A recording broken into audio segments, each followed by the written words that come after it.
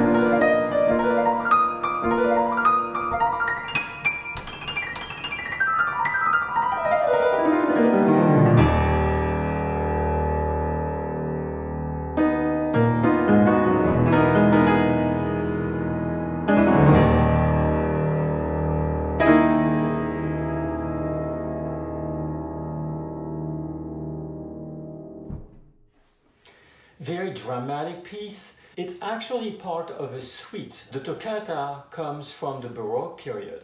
This suite is actually different because the first movement is the toccata, the second movement is a waltz, and the third movement is a dance. What is the form of this toccata? Well, we have a large section that's cut into two halves with two different tempos. Then we have a middle section, as you heard, that was very romantic, very touching, kind of jazzy. And then it goes back to the beginning, but in a much shorter version. Composers don't like to repeat the same thing the same way, and that's what we're seeing here. So it starts with a big scream. And then we have that rhythm. So 1, 2, 3, 1, 2, 3, 1, 2, 1, 2, 3, 1, 2, 3, 1, 2. This rhythm will be used extensively in folk music and later on in pop music. What ta ta ta ta ta ta, because it's very catchy. It's a way of cutting 8 notes into 3 plus 3 plus 2. Instead of 2, 2, 2, 2 or 4 and 4. The person who did that also was Bartók, that did 2 plus 3 plus 3, 3 plus 2 plus 3, 3 plus 3 plus 2, so pretty much all the combination possible to give a different sense of rhythm. So here it goes fast and we're...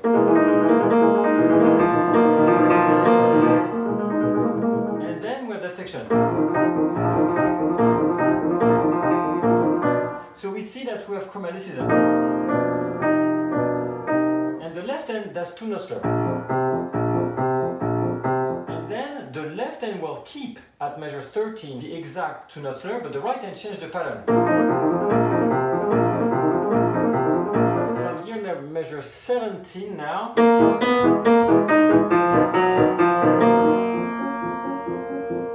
And I love this section at 19 because that sudden pianissimo with that note that's sustained with an accent before and the forte dynamic, it's a huge shock.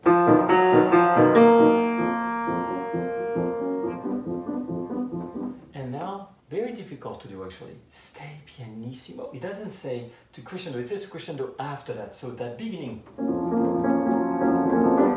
needs to say pianissimo. I know it's a lot easier to do, but that's not what's written, and I think it's losing character. And there's a huge progression that goes to measure 24. And here we see that we're not really in a key anymore. That piece at the beginning was somewhat of an E flat minor. But here we're off key. With a bass of F.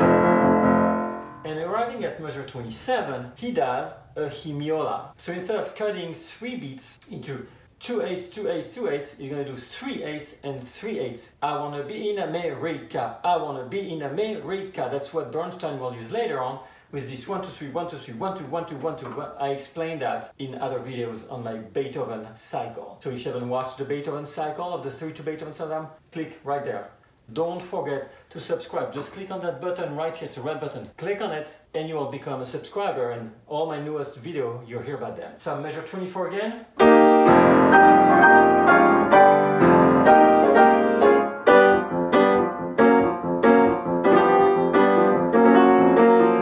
You see, 1 2 3 1, and now it goes back to the...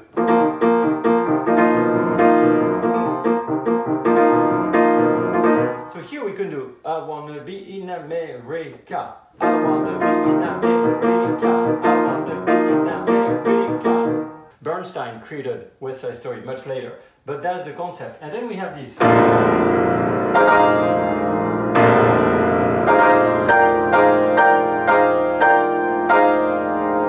It's fortissimo, 3 Fs.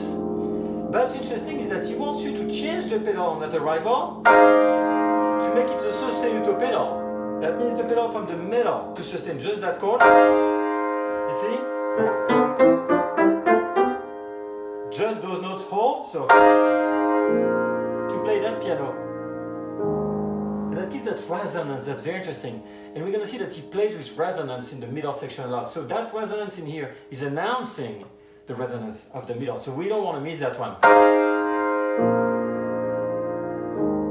And then vivace con brio at 41 and right away tempo.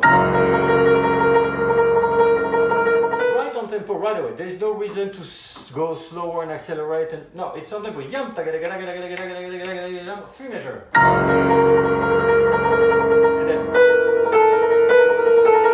2 measures, and then the notes are spreading from each other. First we have that, and then we have that, and then we have that, and then we have that.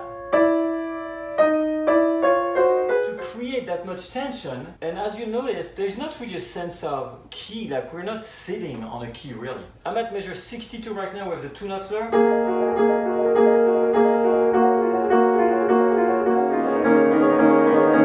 And now comes that section. So that section I think is missing the 2 note slur, because later on in the music we hear that. So we need to do a note. So. And now very virtuose. And in fact it looks very virtuose, it goes very fast, but it's really not that difficult. What it is that the right hand plays and repeats, and the left hand plays the black key. So you just need to coordinate.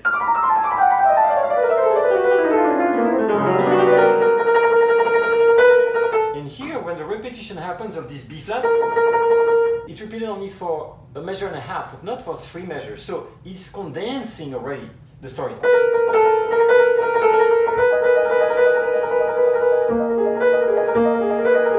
And you see right away, instead of,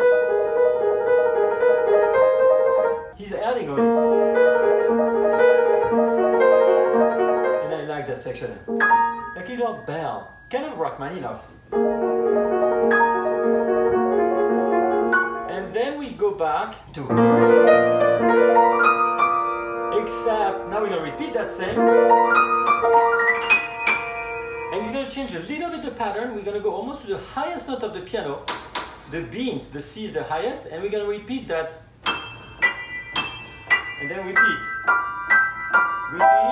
the left hand will do the half step below, and repeat, and then you just play the notes.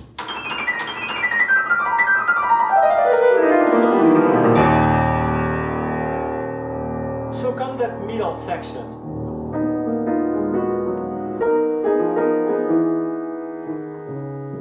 You see he plays with resonance. What he does is that he holds chords and he changes the bass, and he changes the chord but not the bass. In here. Change the chord, not the bass.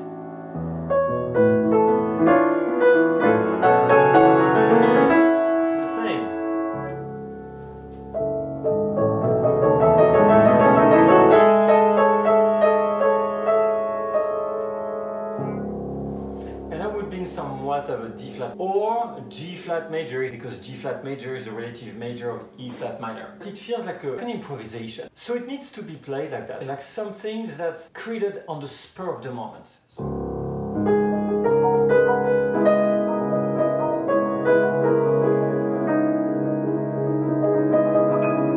You see these notes? They're just echoes, little things that. And here I like the chromaticism at the left hand, so listen to your left hand. And then, one alternado, and now.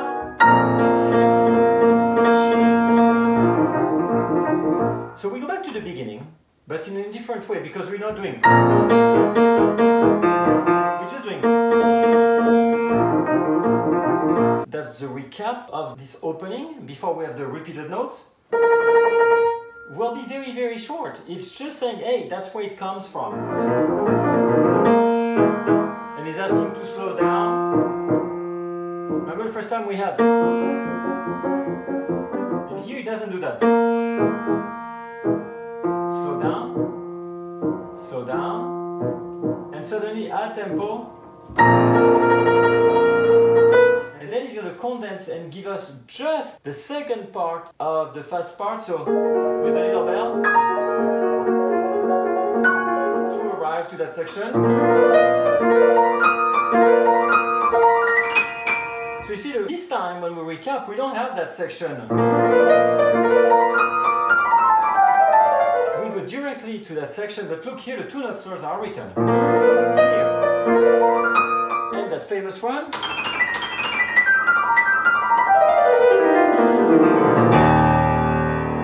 And now what's gonna happen? It could be the end. No, it's gonna do a little tiny coda, and then that coda is gonna remind us of the theme that goes. But differently. And you see, you're gonna do with the left hand. And then. So now we're reading. But instead of finishing in that dramatic manner of E flat minor, he does. We won the ending, but we'll never have it. And that ends on a whole note, on a fermata, because it's in an andante tempo. So we're gonna have to wait for that resonance to kind of disappear. I think now we need to listen to it again, and I'm sure you're gonna hear it with a very different ear. So let's enjoy the second time of that Khatchaturian Toccata.